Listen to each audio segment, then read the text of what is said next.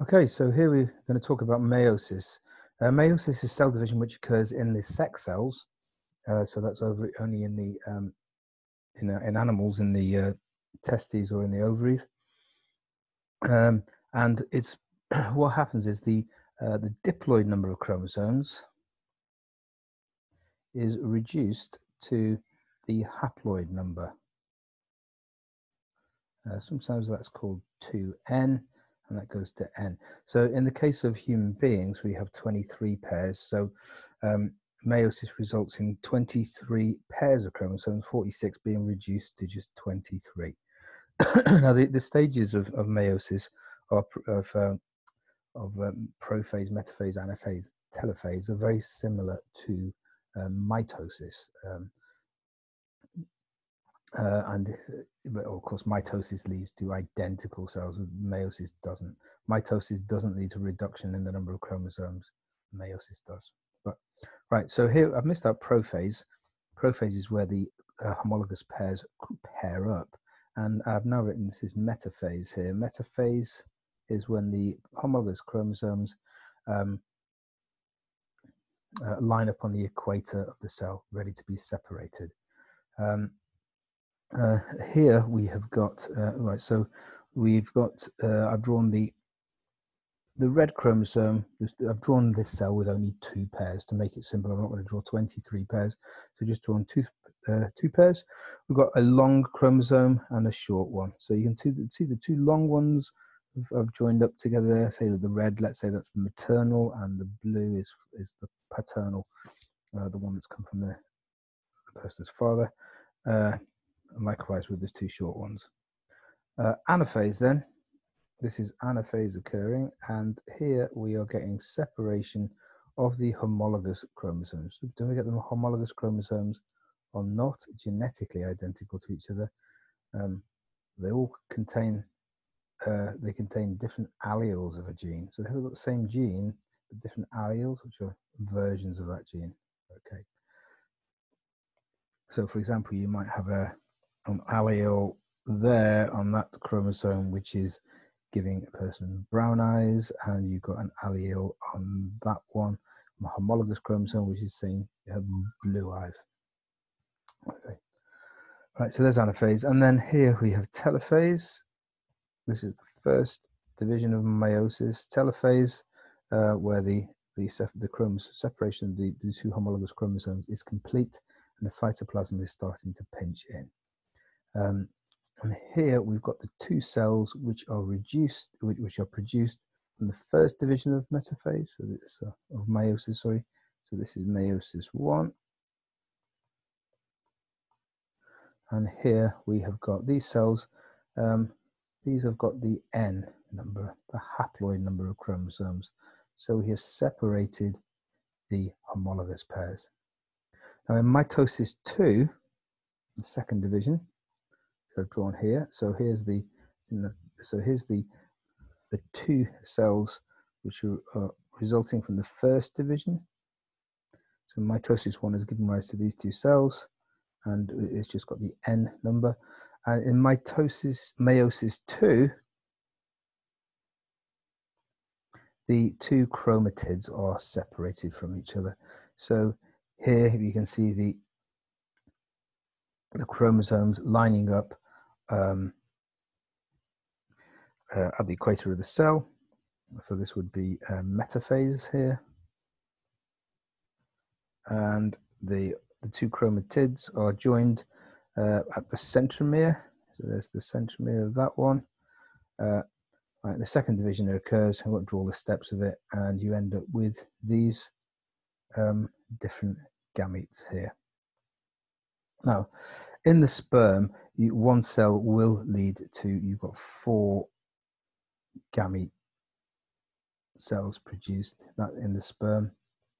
But in the egg, what happens is only one of them actually makes a viable gamete. These others, they don't get much cytoplasm, these ones. They just get the chromosomes, and they go on to form things called polar bodies, which are kind of little tiny sort of rudimentary cells, and they kill themselves by apoptosis, and you just get one one egg produced from the 2 divisions, whereas in the sperm you will get all 4 produced. Right, now that's the basic mechanics of meiosis, but I haven't talked much about how meiosis can lead to the generation of a lot of genetic diversity. So if you think about 2 siblings, they are never, unless they're identical twins, they're always very different to each other. Okay, now that's obviously as a result of different gametes coming together at fertilization, but it's also as a result of what happens at meiosis, and we're going to have a look at that now. We'll just go to this diagram here. Right, okay, so now this is this is our cell. This is the 2 different things could happen. We could have this one happening, number 1 here, or we could have number 2 happening. Both are equally likely to happen. And it's the way the chromosomes line up at the equator here. You can see the chromosomes lining up. Now you can see the way the chromosomes, the homologous chromosomes are lined up in number 1. We've got a red and a blue on one side, whereas if you look at number 2, we've got 2 reds on one side and 2 blues on the other side. So it's different. These 2 possibilities are equally likely. And this is called the independent assortment of chromosomes, and it has quite a big effect. So independent assortment of chromosomes means that the chromosomes they're just random the way they do it, which side of the cell they appear on. Now I've only got 2 chromosomes there, but of course human beings have 23 pairs, not 2 pairs. And you can see with 2 pairs, well, let's see what happens with 2 pairs anyway. So in this situation, right, we end up with a gamete here with a long red and a short blue. Here we've got a long blue and a short red. Here they're both red, here they're both blue. So 4 different gametes can result from one cell. So one cell, if it's got 2 chromosomes, 2 pairs of chromosomes, can give rise to 4 different gametes. Now you can imagine with 3 chromosomes, then you're going to get even more possibilities. It will actually give you, if you've got 3 pairs, if you do all the little diagrams, you'll see you could end up with 8 possibilities. And the formula here, what we're doing is it's the number of chromosomes n, it is 2 to the power of the number of chromosomes n. That's the number of different gametes. So if I do 2 to the power of 23, on a calculator, that gives me 800,300, okay. Sorry, is that 800,000? No, it's not, it's 8 million. 8 million, sorry. It's about 8.3 million, let's just call it that. So there's 8.3 million possibilities there. There's a lot. 8.3 possible different million gametes are possible with 23 pairs of chromosomes. So if you think about then 2 individuals mating, right? So one, the male can produce, the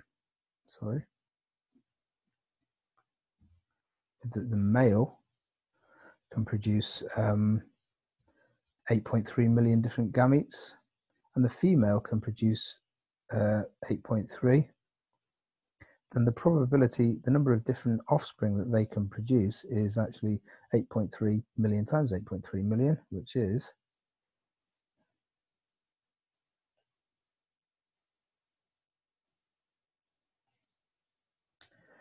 6.9 times 10 to the 13, okay, which is an enormous number. 6.9 times 10 to the 13. So that's 2 people. That's the number of different, theoretically, the different number of different genetically different individuals they could make. But in actual fact, this number is this is actually wrong. It's even bigger than that, because we haven't talked about something else, which we need to talk about now. We've only talked about this independent assortment of chromosomes, and that can lead to an enormous variation in the different gametes being produced. But there's something else called crossing over, or genetic recombination. So we need to have a look at that. So I've drawn that here. Okay, so we'll just rub out this. Okay, so here, let's have a look at this cell, which is about to undergo the first division of meiosis. It's metaphase. The chromosomes have lined up on the equator. But if you look here, you can see the chromosomes are actually touching each other. And you can see this happening in a microscope. You can physically see it, and I've drawn them just touching one place there. They're called chiasmata, these places where they touch. And what happens is, if you look at this next diagram here now, is where they've touched, you can see that some of they've swapped over a little bit. So you can see that this was formerly just all red, this chromosome, but you can see now it's got a little blue bit on one chromatid, and it's swapped its little red bit over to the blue chromosome. So this, again, with independent assortment of chromosomes, and this crossing over can lead to even greater variation, because every time meiosis occurs, you're going to get a different crossing over. Crossing over could happen here, or it could happen here, or here. And I've only drawn one crossing over event per chromosome, whereas frequently you can see 2 or 3 or even 4 crossing overs for the same chromosome.